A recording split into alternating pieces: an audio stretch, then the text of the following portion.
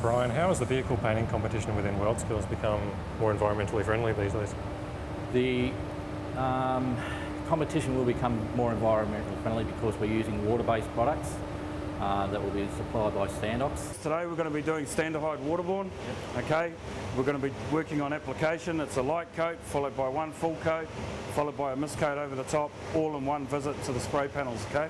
DuPont Performance Coatings got involved with the WorldSkills last year with Standardized product from Standox due to the national winner Stuart going to WorldSkills in Japan, and they were going to use the waterborne product in Japan. Now Stuart had very little training in waterborne, so we spent some months with Stuart doing some training over a number of days, and Stuart ended up taking out a silver medal. Because we are showing the general public in the exhibition centre what trades are about, we need to make sure that the environment is as safe as possible for the general public and also the apprentices using the product. Yeah, today what we'll be using is the iWater W400 with the WB1 with a 1.3mm setup in it. Because with waterborne, the film build's only between 10 and 15 micron film build of the base coat anyway. So what do we need for air pressure? Air pressure, we're going to be spraying at about 2 bar. These products are at least 80% more environmentally friendly than what the existing products are out in the marketplace. I guess the biggest environmental advantage we have by using waterborne base coats in the vehicle and refinishing industry is the reduction of solvents into the atmosphere and therefore reducing the impact on the ozone layer. So by reducing the amount of solvent used up to around 70% in the general refinishing system, it's making a big difference to the damage we're doing to the atmosphere. There are other advantages around occupational health and safety. How do you think the competitors are going to benefit from using this product?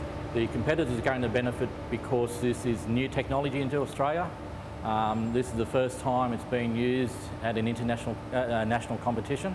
Waterborne paints are widely used around the world, not so much in Australia and New Zealand at the moment, more so through Europe. Europe has a 2007 what they call a WSA legislation, which means they're cutting all the volatile organic compounds, or as many as possible, out of the solvent paints. This is why they've gone to waterborne paints. You can reduce your emissions of solvents from up to 70% out of the paint system you're using by using waterborne base coats. Legislation is now being passed in California, Canada and parts of Asia, so I guess it won't be too long before we see it have legislation down in Australia and New Zealand. The product itself is just slowly creeping into the marketplace, and within the next 2 years, Australia-wide, the water-based product will be used amongst all the panel shops. The technique used for applying waterborne is not really that much different than applying solvent.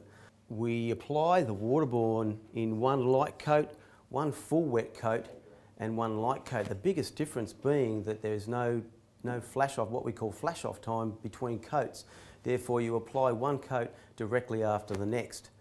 With the solvent-borne product, we apply one coat and then we generally leave it 5 to 10 minutes before recoating. Is water-based paint the way of the future? Yes, water-based paint is the way of the future. We're taking after the Europeans and the Americans as their example. We're setting up in Australia to introduce the water-based paint here and make the whole concept of painting motor vehicles more environmentally friendly, and it will be the product for the future. There's no turning around now. We have to meet the WSA standards internationally, and Australia is just about to take this on.